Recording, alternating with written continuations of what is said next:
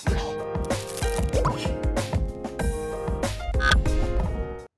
everyone, welcome to your favorite YouTube channel, My Project Ideas. Today we are going to make a C++ project on the topic bus reservation system.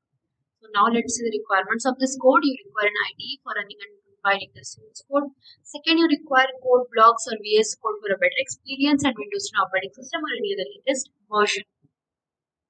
So now what we are going to do is we are going to run this code and I'll show you how this code basically works. So here we have the bus reservation.cpp.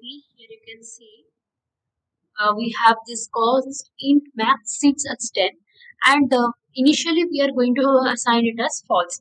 Then there are basically two types of seats, right? Reserved or available.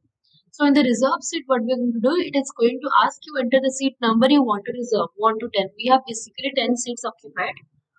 Then if the seat number is invalid, it says sorry, the seat number is invalid. And if the seat number is already reserved, it says sorry, the seat number is already reserved.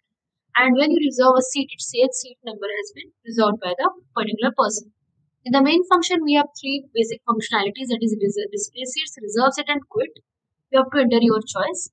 After which it says thank you for using the bus reservation system, and if anything inappropriate is being entered, it says sorry, your choice is incorrect or invalid. So now let's run it.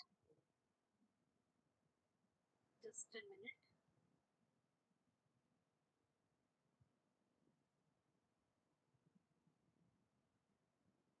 One sec.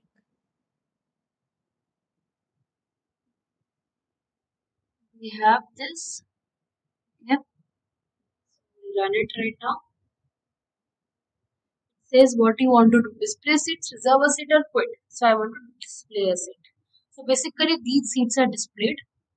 So now what I'll do, I'll enter say 1 to reserve a seat. So which number I want? Say 11.